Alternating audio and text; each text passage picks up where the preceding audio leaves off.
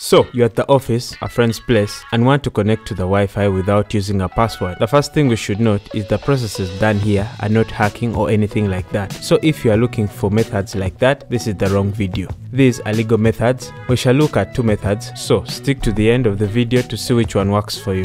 The first method we are going to look at is using the QR code.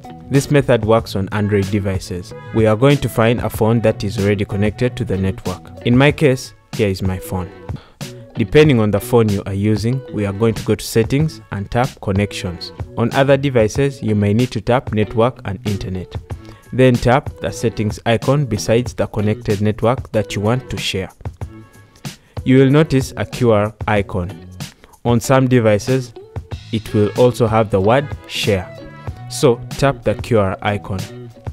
On some devices, you'll be required to input the phone PIN. The QR code will show up, and below it, the password will also be visible on some Android versions.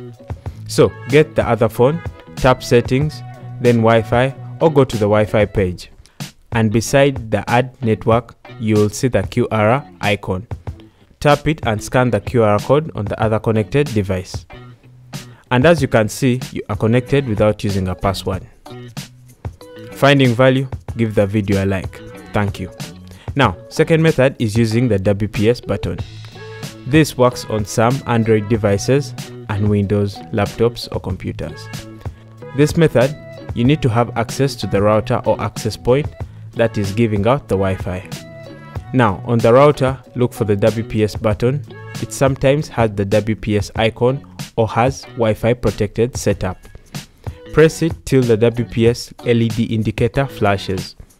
Now go to your phone and tap settings, then Wi-Fi, and select WPS push button.